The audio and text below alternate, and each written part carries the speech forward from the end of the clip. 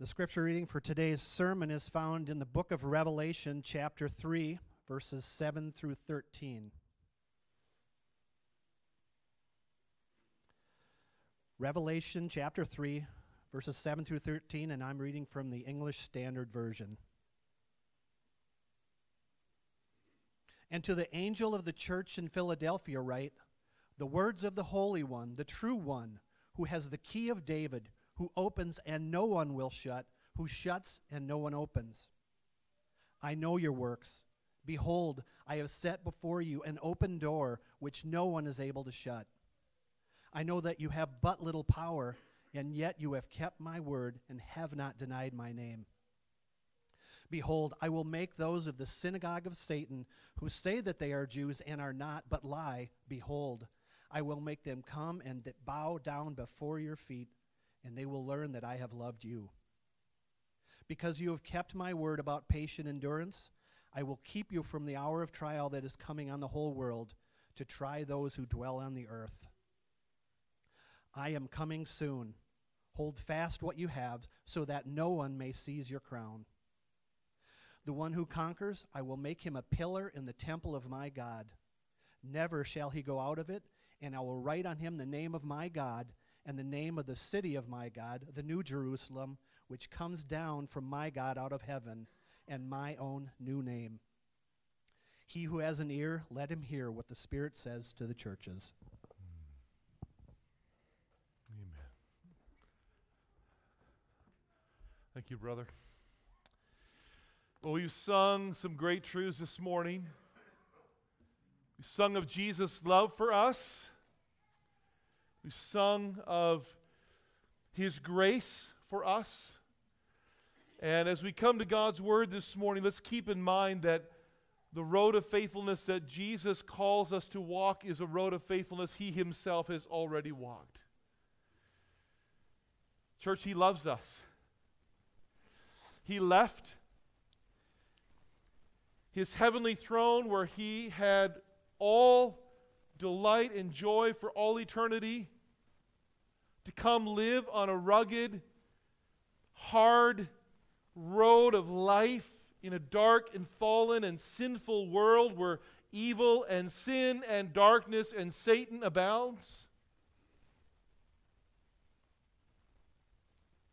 He lived His life in the face of every single temptation and withstood them all.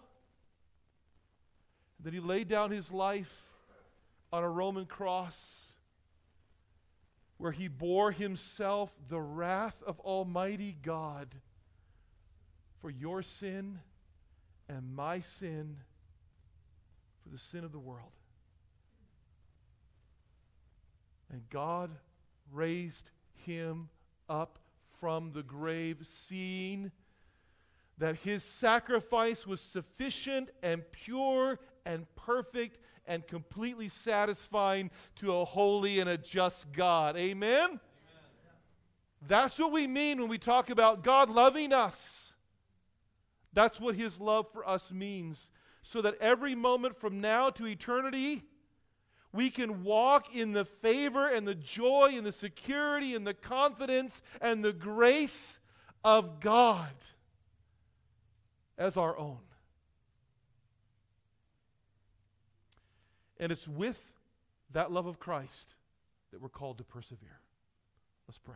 Father, in these moments, don't let us escape from the love of Christ. Don't let us run from His open arms. And as we walk this road of faith, this journey of persevering to know and follow Christ, may we never forget that You walk this road so that we could be empowered to follow You and walk and live free of sin and its condemnation and its guilt and its shame. Holy Spirit, we need Revelation 3 this morning. Every one of us need it. I need it. So, Lord, through my human weakness, but my trust in You, please bring Your word to our ears in a way that is marked not by the wisdom of men, but by the power of the Spirit who gives life. And all God's people said, amen. Well, the only evaluation of our lives that really matters is God's. The only evaluation of our lives that matters is God's. I'm reminded of this every time I read through Kings and Chronicles. The life of every king of Israel and Judah was summarized in one of two phrases.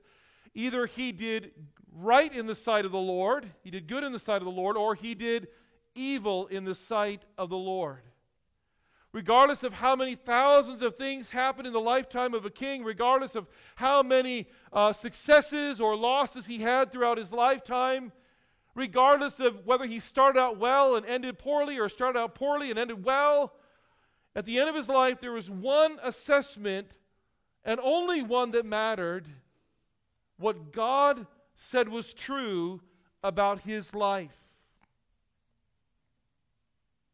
Was he faithful to the God of heaven? Success and faithfulness have very different appearances, do they not? William Carey is known as one of the most significant missionaries in church history.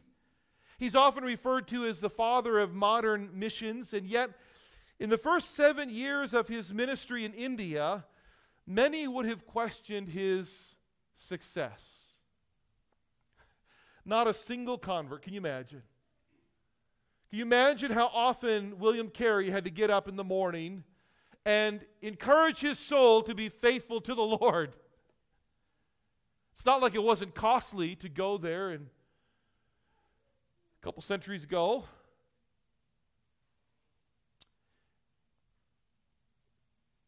Carey didn't have a single convert in the first 7 years. He would get up on Sunday morning and he would preach only to his family. And yet he was faithful. And in time, his faithfulness to God revealed that God had indeed opened a great door for the gospel in India. By the end of his life, William Carey had translated the Bible into multiple languages. It's unbelievable. I mean, this is just like, they talk about him being a machine. He's just a workhorse. Apparently God gave him a great mind, and he didn't work alone. He had a team who worked along with him. But by the time he died, the Bible had been translated into multiple languages. He had started a college, the first one to offer degrees in India, and he had led more than 700 people to Christ, which at the time seemed like only a drop or two in the sea of Indian souls.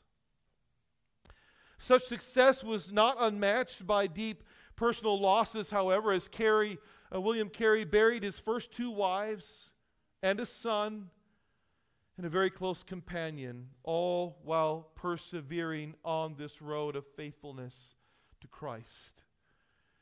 And yet Carey persevered. By God's hand, faithfulness gave way to great fruitfulness. Now, not all of us will have or experience the kind of fruitfulness that William Carey did in his lifetime, right? I mean, I'm a little behind if I'm going to catch up with William Carey. But all of us are promised unspeakable reward for faithfulness to Christ at whatever cost God has ordained in our lives.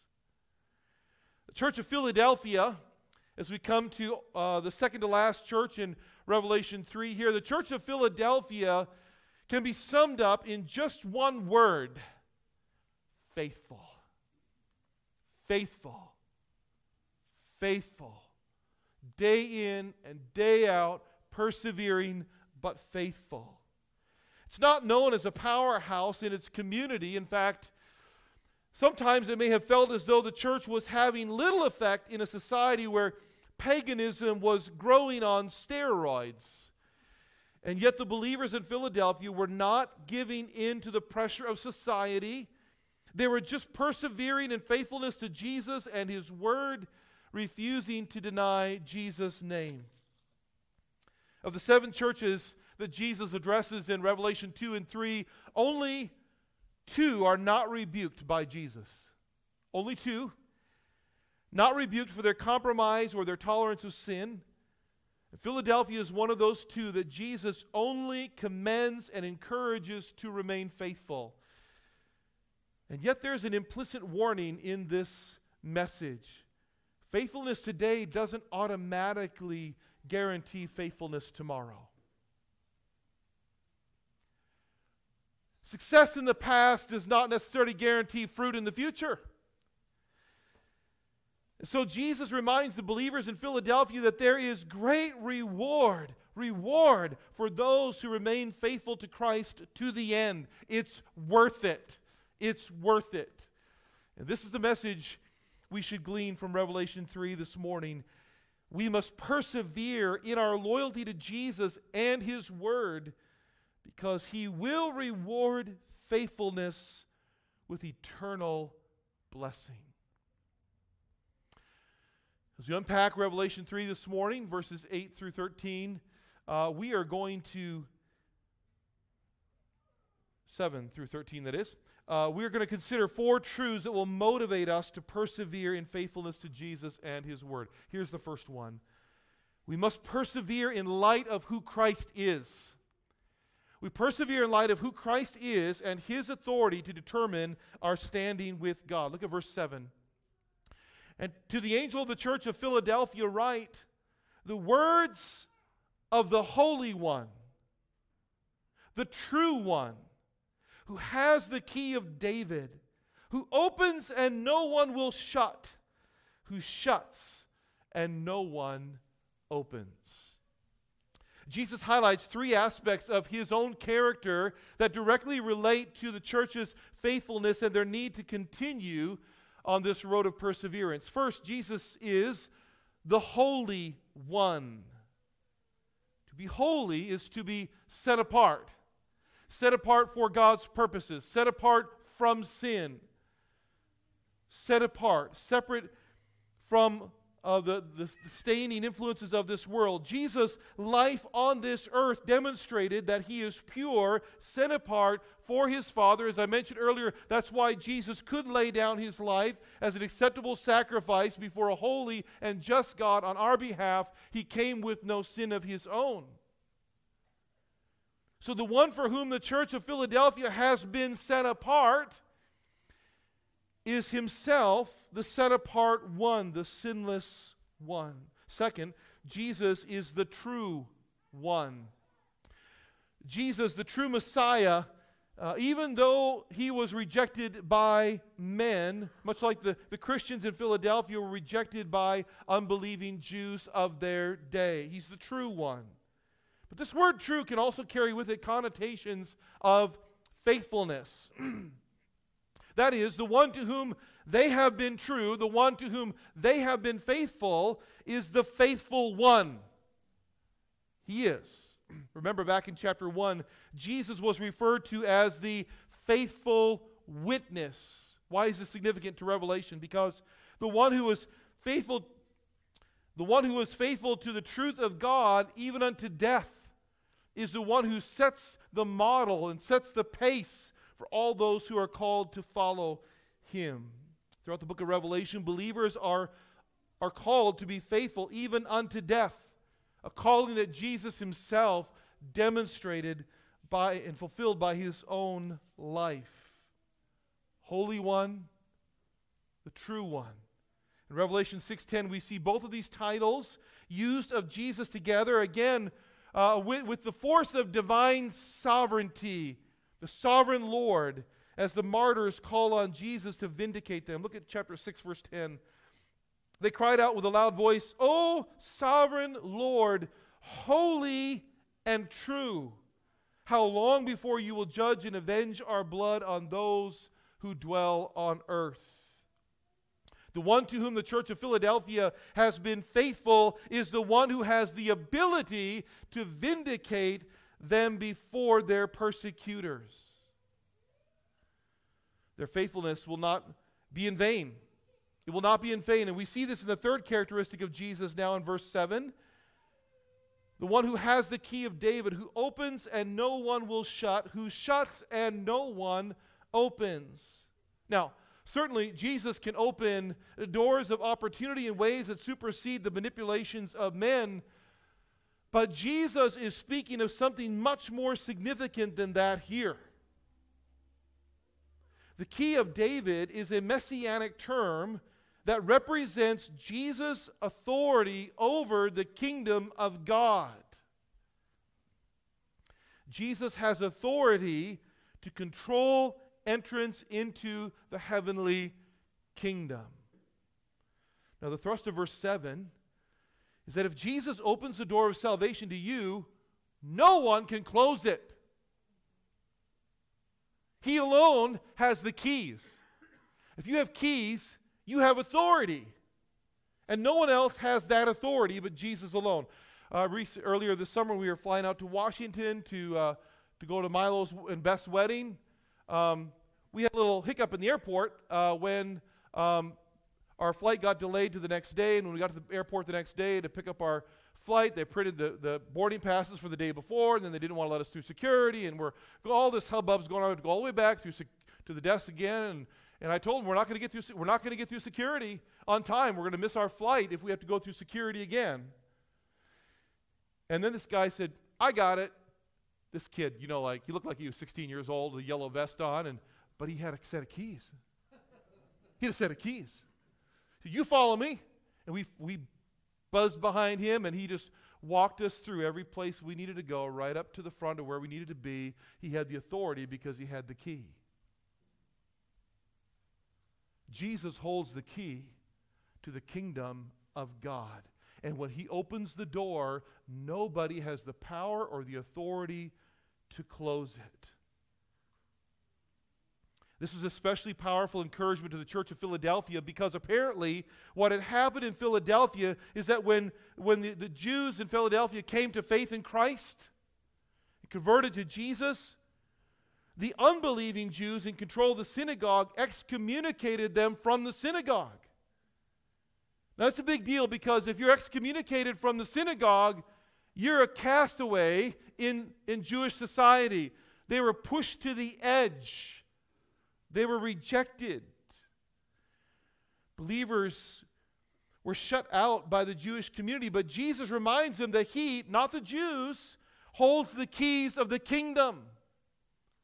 Their faithfulness to Jesus means an open door to the kingdom of God, because Jesus holds the keys, and no one has the authority to bypass the Son of God.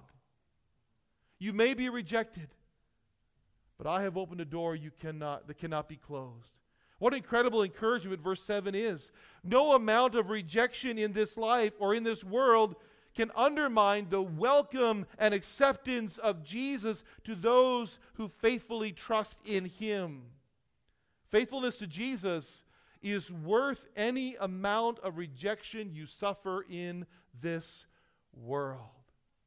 So what do you do when you're marginalized? What do you do when you are slandered? What do you do when you are dismissed? What do you do when you are put down for your faith? You remind yourself, God has opened to me the door of the kingdom, and it cannot be closed.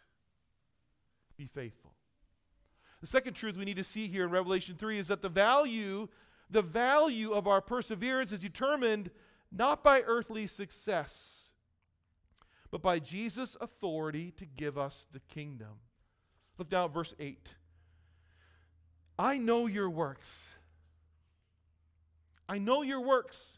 Behold, I have set before you an open door which no one is able to shut. I know that you have but little power, and yet you have kept my word and have not denied my name. What does Jesus mean when he says, I know that you have but little power? What's he talking about? Jesus is referring to the church's status in their secular community. The church, having been ostracized by the Jewish synagogue, was despised and looked down upon. They were marginalized. They lacked influence politically. They were struggling economically.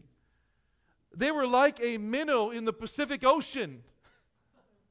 Not only are they small in comparison, minusculely small in comparison, but in terms of influence, they appear to be at the bottom of the food chain. Yet not all things should be valued on the basis of appearance, should they? Despite their seemingly minimal influence, they have kept Jesus' word. They have not denied his name. They have patiently endured.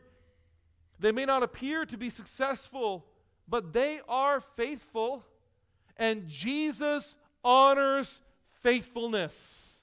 He always honors faithfulness. It could be easy for any church to grow discouraged when they see how little their impact is in light of the vast needs surrounding them. Imagine how challenging it is for us in our community. Imagine plopping a church of 100 people in the heart of New York City or Los Angeles or Dallas or Philadelphia, USA. It can be easy to grow discouraged when the church is slandered by those who trample down biblical values in mainline society, especially in a smaller community. It's not just rhetoric, it's not just talk, it feels personal, right? Or when they see when a church sees some of the little precious fruit they thought they had fall from the vine, it can be discouraging. But it can be equally tempting to look at whatever success we may have been entrusted with and pride ourselves in comparison to other churches. Ooh, we've got to be careful. We've got to be careful. And yet success as we measure it in this world is not what God values most.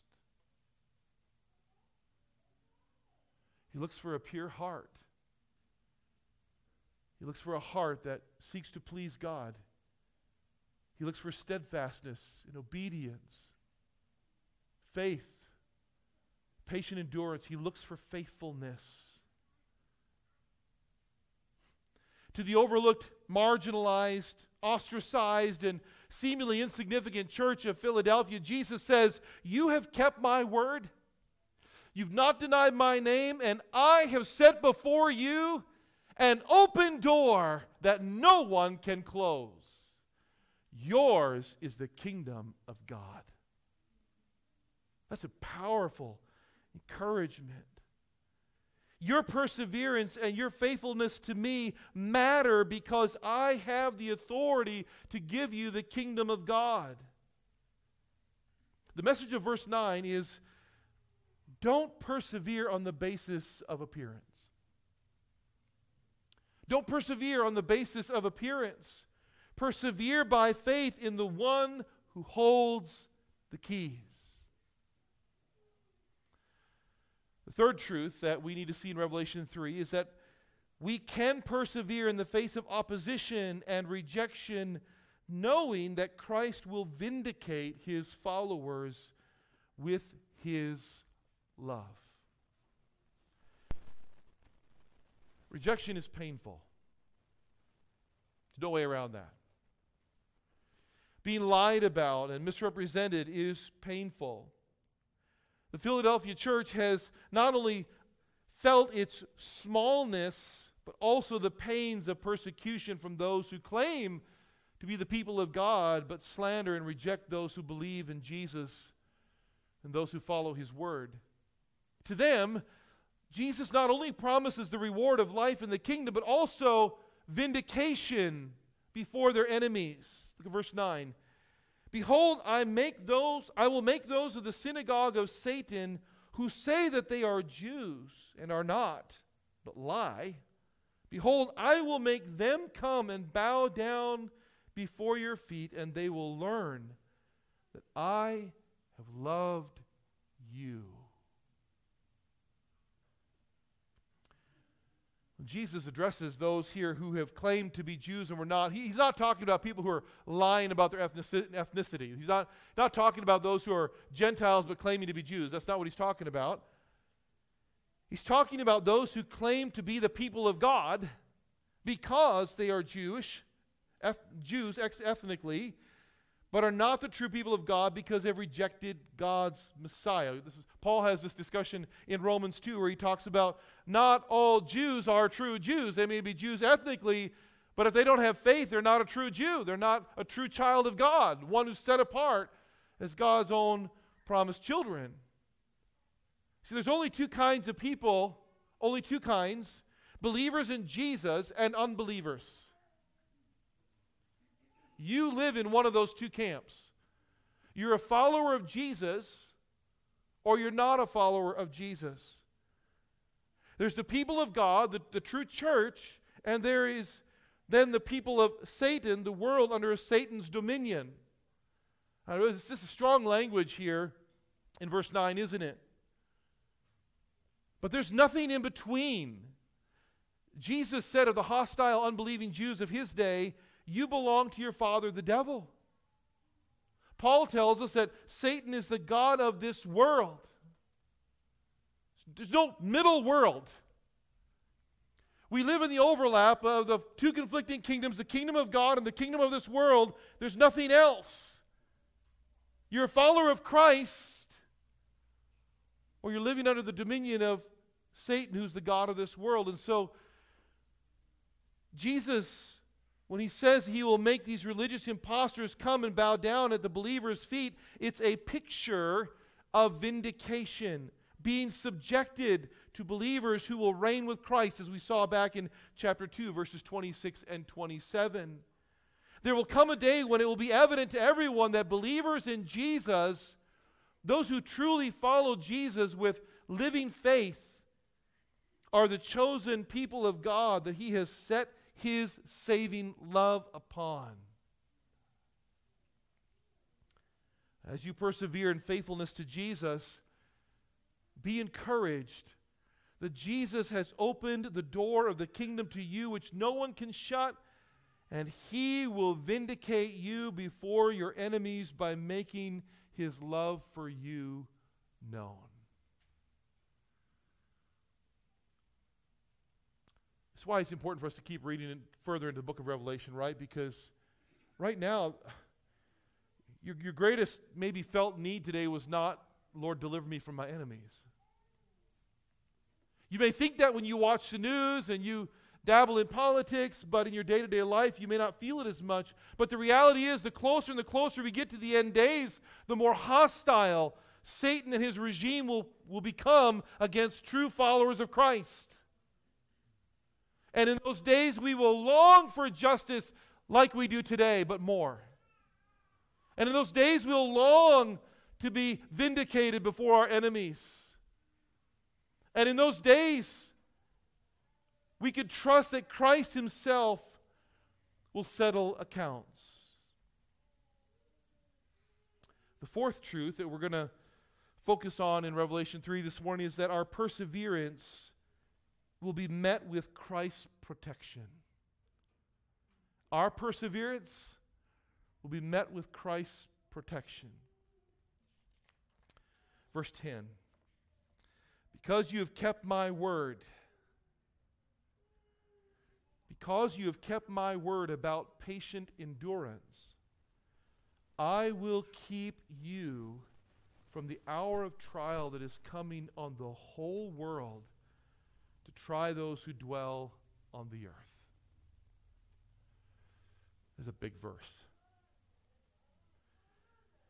This verse is highly debated by theologians, and the whole debate centers around the word from. I will keep you from the hour of trial that is coming on the whole world. It's the Greek word ek. It's a preposition. We translate a number of different ways. The most common way is from. That's why it's from in our translations. But the question is, what did Jesus mean when he said the word ek, from? The reason they're so interested in this word is because the hour of trial here is not just some passing tribulation that's going to come upon just the church of Philadelphia. No, clearly here, Jesus is speaking about the great tribulation in the last days. As we see in Mark 13, the tribulation that will come on the whole world to try those who dwell on the earth. That's what Jesus says here. This is a worldwide tribulation of unprecedented proportion. And how we think about that and how we feel about that coming day of tribulation all hangs on this little 2-letter Greek word. From. What does that mean? By the way, this is the last phrase of before we get back to Act, the last phrase of verse 10, those who dwell on the earth, is used 10 times in the book of Revelation, and every time it is used as a reference to unbelievers. So this trial, it's going to test unbelievers who are on earth, the whole earth, in this time of tribulation. Here's the question. Does the word from mean that Jesus will remove believers before the tribulation?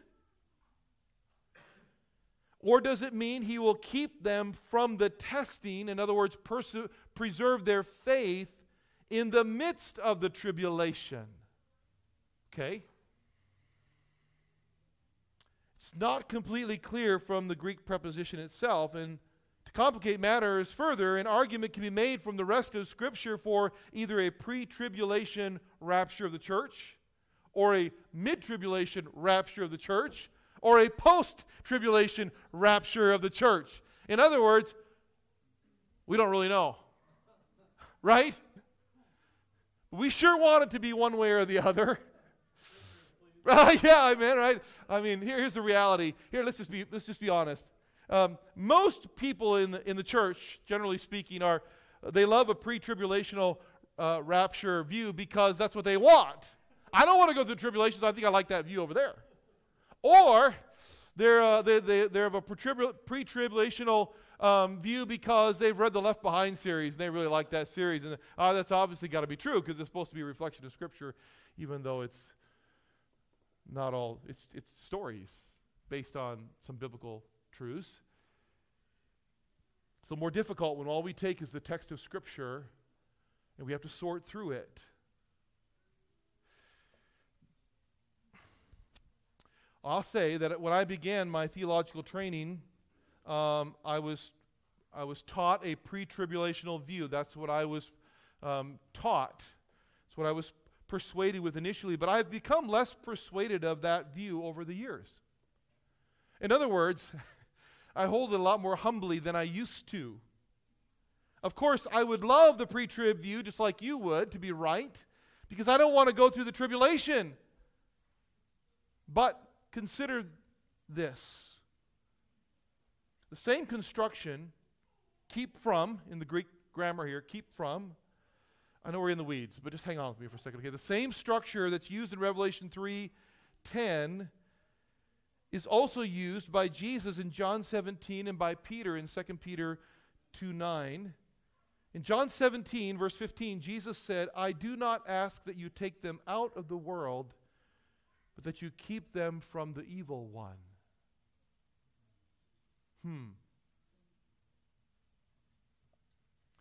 Does that give us a complete answer to Revelation 3:10? No.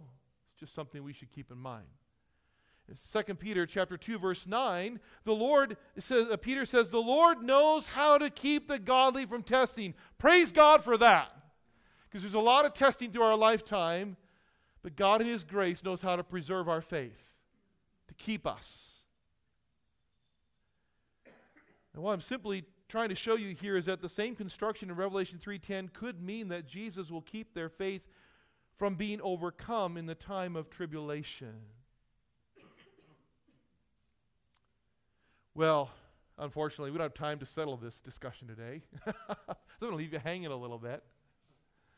But here's what we know for sure. 2 Timothy 3:12 says, but all who desire to live godly in Christ Jesus will be persecuted. To be honest, I don't know if we will be delivered before the tribulation or in the tribulation or after the tribulation. There's lots of passages. I have my leanings, but there's a lot of passages that could be taken multiple ways. But here's what we know. As we get closer and closer to the end days, times of testing and tribulation will increase. And there isn't a single one of us who does not have to be ready and prepared to have our faith tested severely. It may be by persecution. It may be by losing our job. It may be by public slander because of our biblical views. Or we might be tested through severe health issues or financial issues or things unrelated to persecution. But all of us need to be prepared to have our faith tested. Jesus' promise to the church of Philadelphia is that because you have kept my word by patiently enduring, I will keep you in the hour of testing. I think this is actually the most powerful way to understand Revelation 3:10.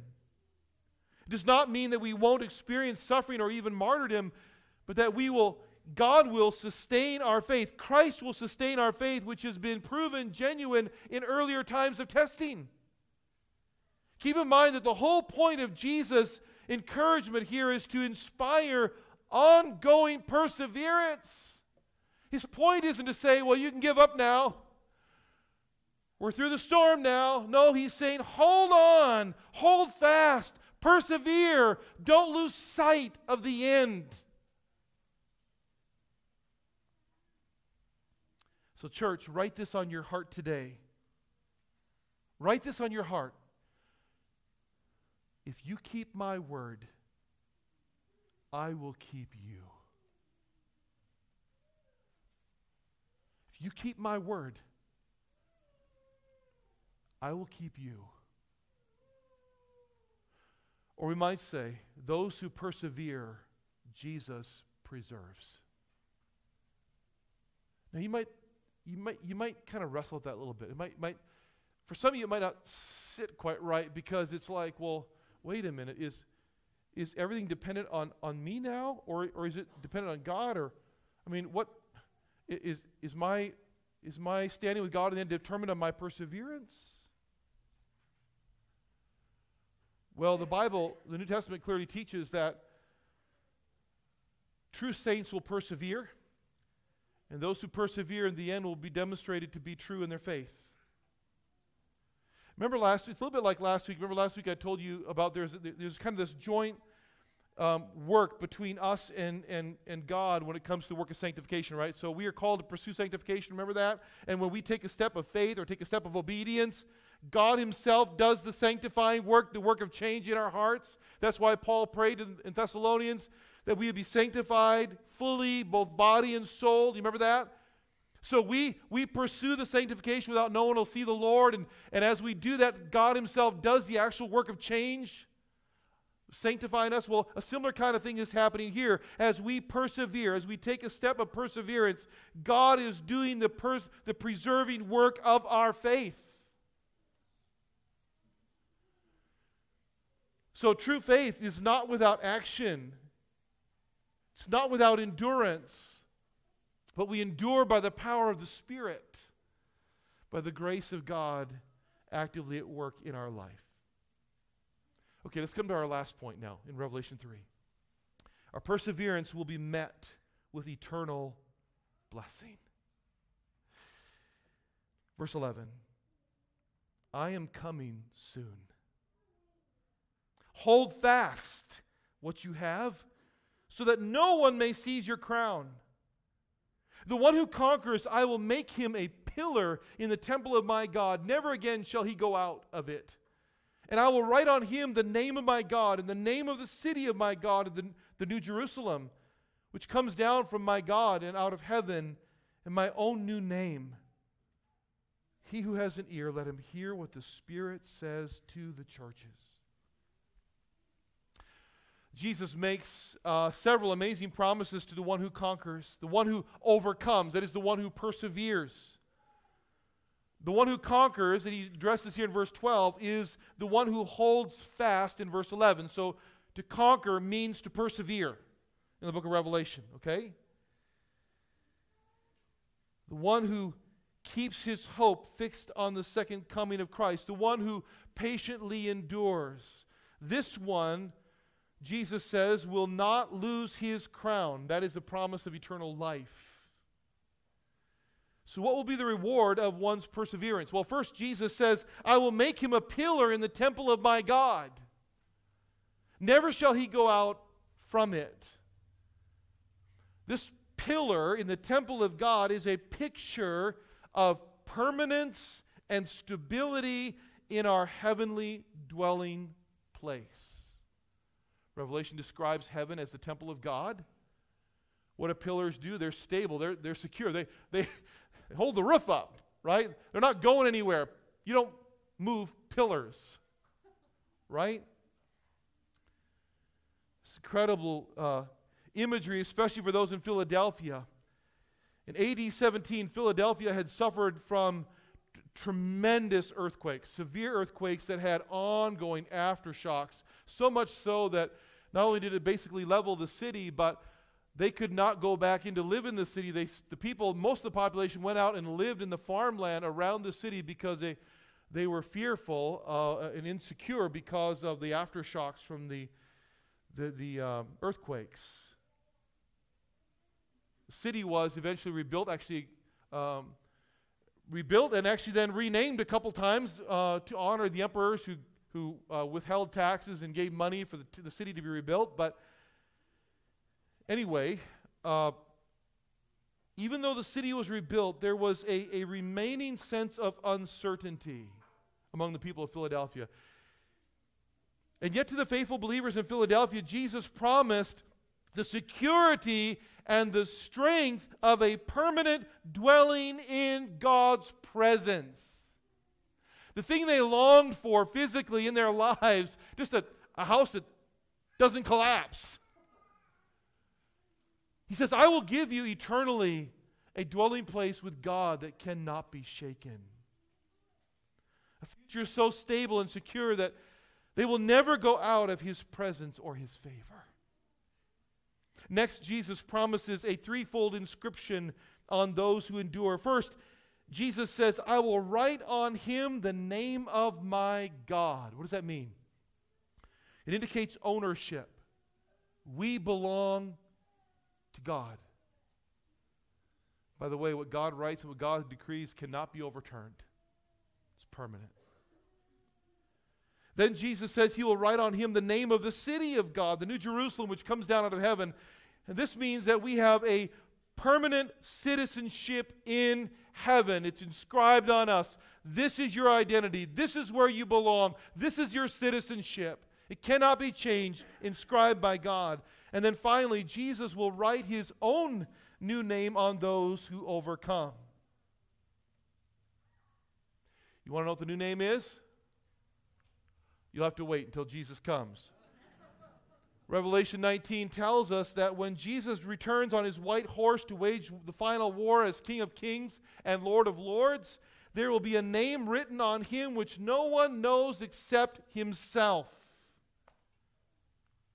Now, there's significance to this idea of an unknown name because in ancient culture, to have a name that was not known by someone else meant that person could not exercise authority over you.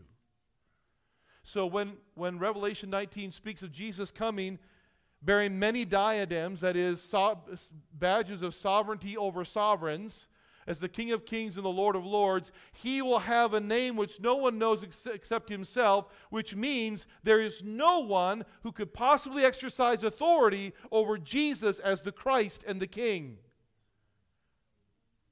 But Revelation 3:12 should just leave you speechless. Jesus will write on us his own new name.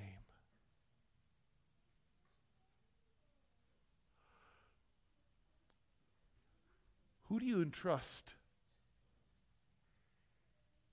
your security to? Who do you entrust your PIN numbers to, your bank account numbers to? Probably your spouse.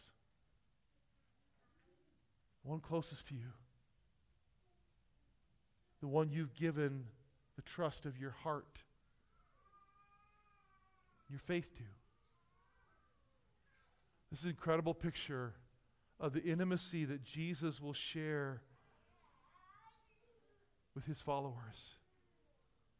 He will entrust to us the deepest reality of who he is in his fullness as the bridegroom of his bride. And for this, Jesus says, persevere. It's worth it.